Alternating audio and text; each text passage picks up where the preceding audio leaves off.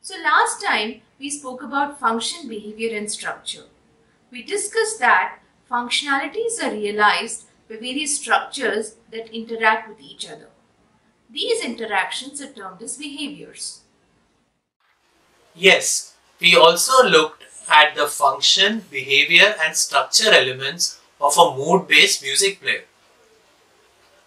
But you also mentioned that we need to integrate the function, behavior and structure. Why do we need to do that?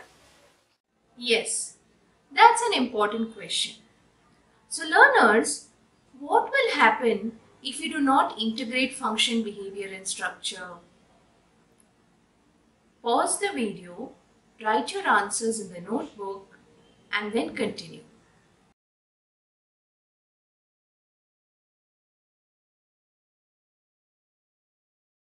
So if you do not integrate function, behavior and structure, the design would be many solutions and incoherent.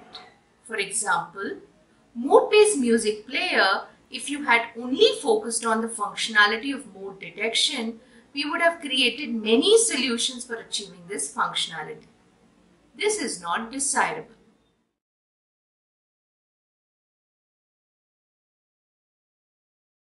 Okay, so we will have an incoherent solution if we do not integrate the function, structure and behavior. But what are the benefits of integrating them? While creating a conceptual design, it is useful to integrate function, structure and behavior for the following reasons. It helps us create an integrated view of the design solution. We also can ensure that the solution fulfills all the requirements. This unified view can be used to communicate within the team and the various stakeholders. It's also a useful technique to avoid getting stuck while creating a design. Okay, so now I have these individual F, B and S. Now, how do I go about integrating the function, structure and behavior? One way you could do is to start from known solution. For example, we know that there are cameras that can detect mood automatically. These could be the structures in the design solution. But we also need to evaluate if these structures are applicable in the current problem and adapt them. In the next step, we can start thinking in terms of end user as well as a system to generate behaviors. For example, a user would place the camera to automatically start playing songs. The system could fetch song list based on a particular mood, and so on and so forth. In the next step, we map all the structures that work together when a behavior happens. In this way, we identify structures, behaviors, and map them. The next step would be to identify how the structures and behaviors satisfy a particular requirement. So now we have identified structures, behaviors, and functions and also mapped them. Okay, so this looks something like a graph, right?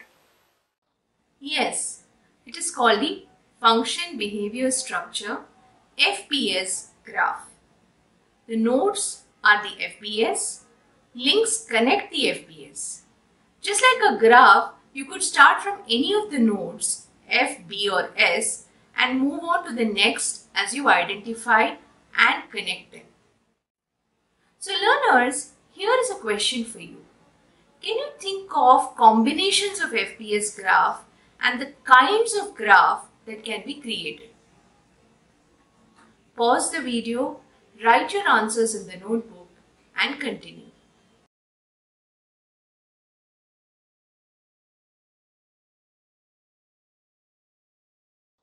As you can see on the screen, there are combinations of the FPS graph.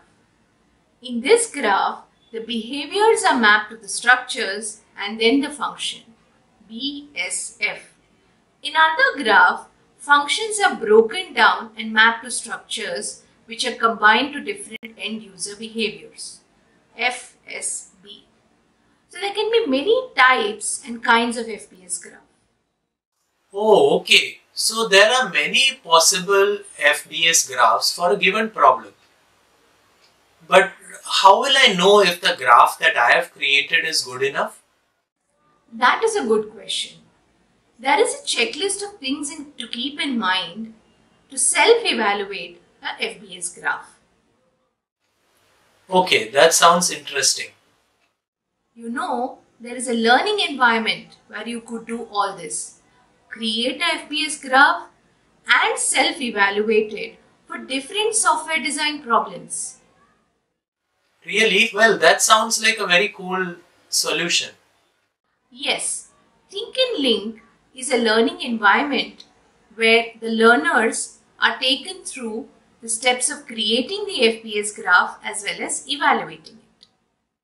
In this video, we saw the importance of integrating F, B and S while creating a design. We also saw that one of the ways to integrate them is to create a FBS graph. Yes, in an FBS graph, the nodes, they form the function, structure and behavior, and these nodes are connected via links.